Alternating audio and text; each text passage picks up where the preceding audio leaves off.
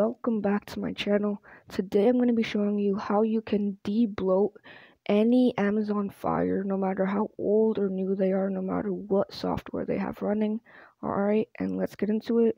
Before that, it's getting really hard to debloat your Amazon Fires due to Amazon stopping you from deleting their apps.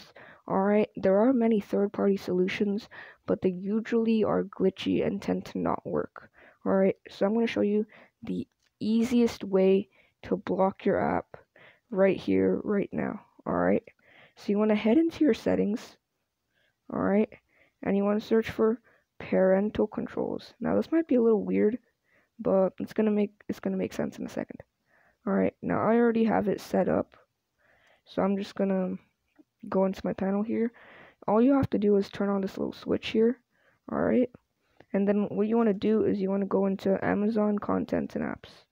Here, you can select what apps you want to be disabled and not available on your screen and what apps you want.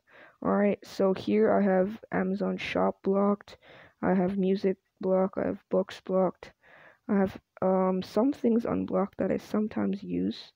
Alright, I'm going to block my web browser. And so you can basically block any of the apps that you don't really like here. Alright, and that's basically the easiest way.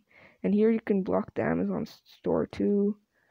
So it's basically a really simple way that you can block and debloat any apps that you don't want on your Amazon Fire, no matter how old they are. Now I don't know what versions parental controls started at and when this feature began, but in theory this should work on all Amazon Fires. If you do have any questions, make sure to leave them down in the description. Thank you all for watching this video, and we'll see you all next time.